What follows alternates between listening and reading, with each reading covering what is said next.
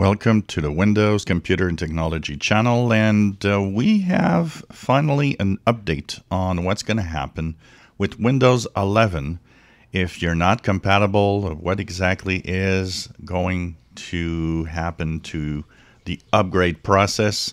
Well, we have news today with along with the two builds, or the build that actually was released for both insiders in the beta and the dev channel.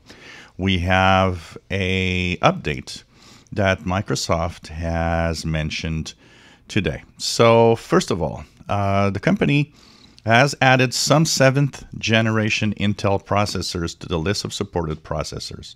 So some of you with 7th gen CPUs, Intel CPUs, will now go from unsupported to you are supported. That's the good news. The other good news is that if you are not compatible, Microsoft, with an image of Windows, so if you download the Windows 11 image and then start install, when it's ready, it's going to allow some of you that are not supported to still be there and be supported. So unsupported hardware that will work is if you have TPM 1.2, that will actually let you upgrade. So TPM 2.0 is the minimum requirement, but you got TPM 1.2, they're going to let you go. The other requirement is that if you have a dual-core 64-bit CPU, they will, if you have 4 gigabytes of RAM and 64 gigabytes of storage, probably let you go and still go into Windows 11. But once again, you'll have to install with the image of Windows. If you go to the setup online when it's available, that's not going to work. It's going to say you're not supported. But via the image, it will. But it will tell you something. It will notify you that your upgraded device is in an unsupported state. That means you're going to go through, but whatever that means, there's going to be that loophole available.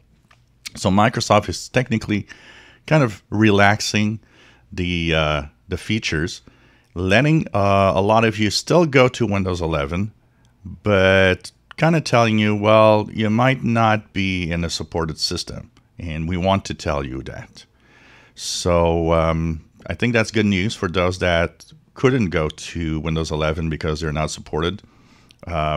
You will still be able, as long as you got TPM 1.2, 64 gigabytes of storage, 4 gigabytes minimum RAM, and a 64-bit dual-core CPU. You will move on with, whatever the unsupported state means. One of the things it could mean is that at some point in time you might not be compatible anymore, or some new features might not work, depending on what you have. So there's a loophole that's going to be available.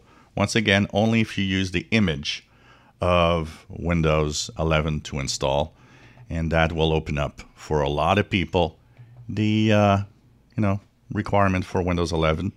And of course, a few of you on the 7th gen are now supported officially after some tests that they've done. But the official kind of minimum requirement still remains the same, but with that added loophole that a lot of you will still be able to upgrade. If you enjoy my videos, please subscribe, give us thumbs up. Thank you for watching.